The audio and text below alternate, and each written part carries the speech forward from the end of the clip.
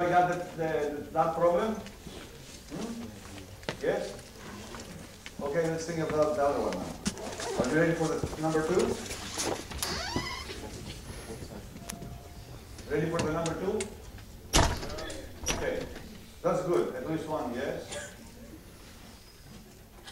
What happened to you guys? What's happening to us?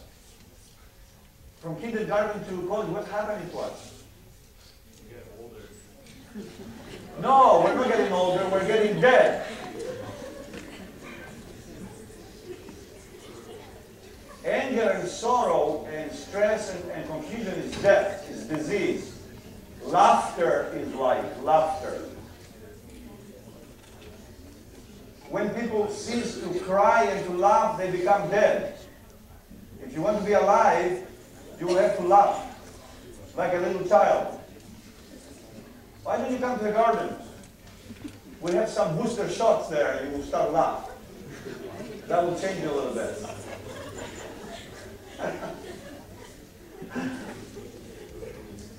All right, what's the answer for 2?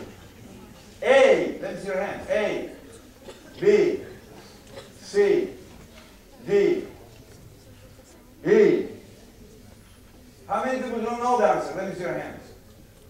Well, you guys don't cooperate.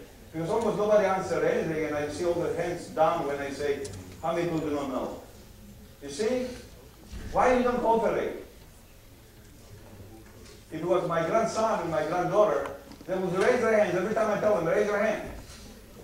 Why would they do that? And we cannot do it. Why? You're afraid. Thank you, Will. They're afraid of what? What are they afraid of, Will? They're afraid of getting the wrong answer. They're afraid of failure. They're afraid of failure.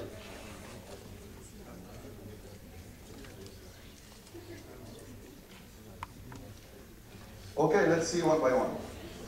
Which of the following will cause the position of the equilibrium to shift to the left? So we want to go where? This way, right?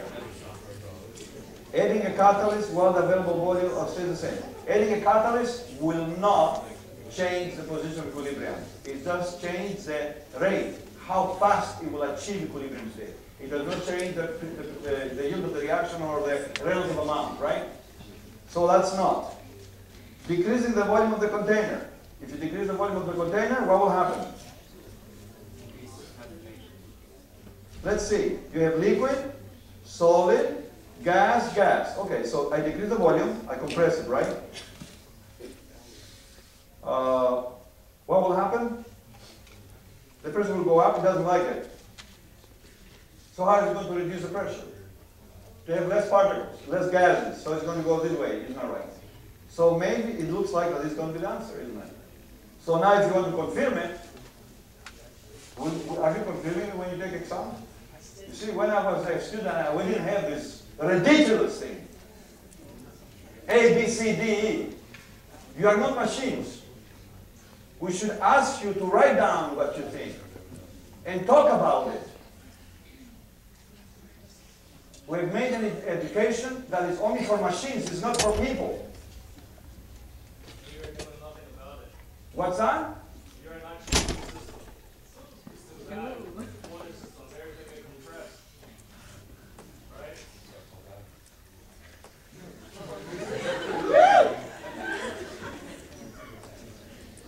I mean, we don't have enough time to write down a whole answer with 50 minutes left, you know? With like 25 questions. It was the same thing the day that black woman in Chicago, wherever she was, if she was thinking the same way, black people would be treated the same way like they were treated at that time. It would see the same way. Well, look, we're black here and white there, so you know, if I get up, I'm going to be in trouble. They will take me to jail or they will spit on me, so you better sit down.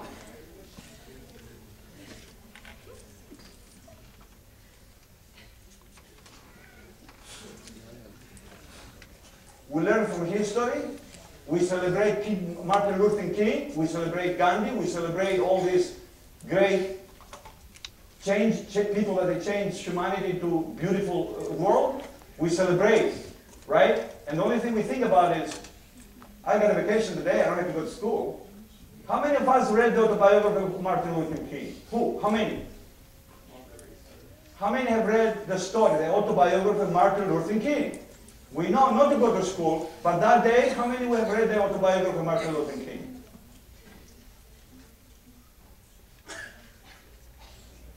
Think about this. Think about it. Because you came to the university not to go away with numbers, but to understand how the world works and to make it better. Because if we don't understand how the world works, we will never make it better. Our eyes are just on numbers. And sooner or later, we're going to blow up ourselves. And we'll not even know we did it. Think about it. Because you are the youth. And if you don't think about it, the adults will never think about it. They have so much to lose. You have the future. If you don't think, your parents are not going to think about it. They have too much to lose. You don't even have a job yet. If you don't think about it, nothing will change. Because from thinking, then you go to action. It's 2 steps. It's not one.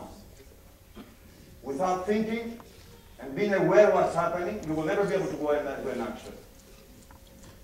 And you have to speak without fear. You need to talk. Because if you don't talk, people cannot communicate. That's why we have the tongue and the words to speak to one another. And get together as a community to exchange ideas. How can you do it when you are going like crazy, thinking about your grades? How can you do this? There is no time to do it. Is there? And then 2 or 3 times a quarter comes, Earth Day, picnic day, we blow up our steam to get out our stress out. It should be fun every day, not just Earth Day and picnic day. It should be every day fun, not just 2 days a quarter.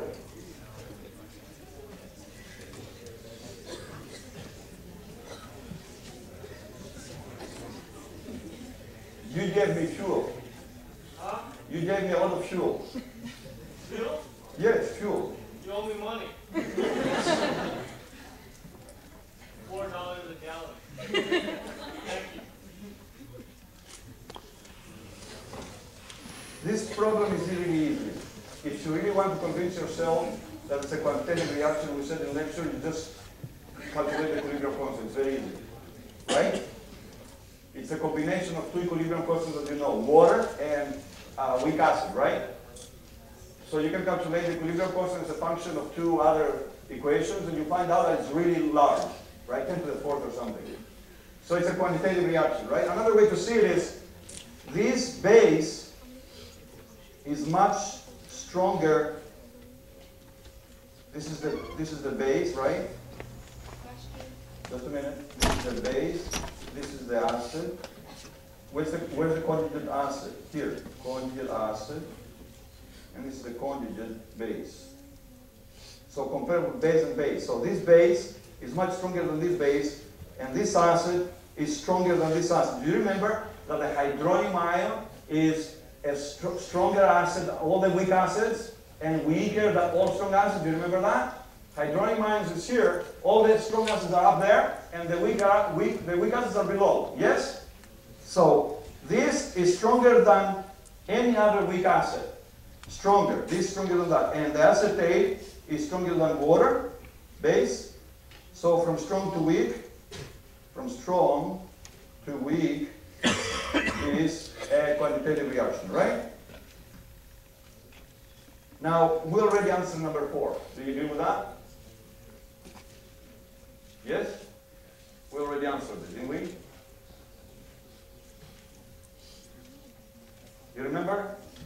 Hydronium ions, right? The stronger acids than hydronium ions are the strong acids. The weaker acids than hydronium ions are the weak acids. That's it. You remember the table?